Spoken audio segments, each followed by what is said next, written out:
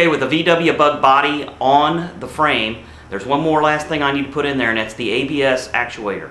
Mount one more major component here in the front.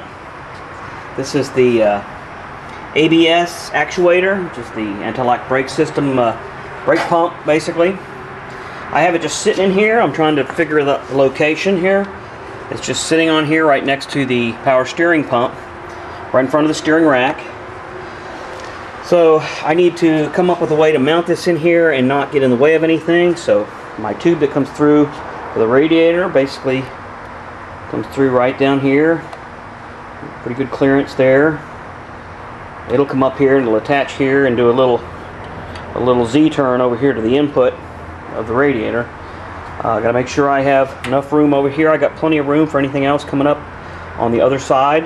So that's looking like a pretty good position. Gonna work on it from here.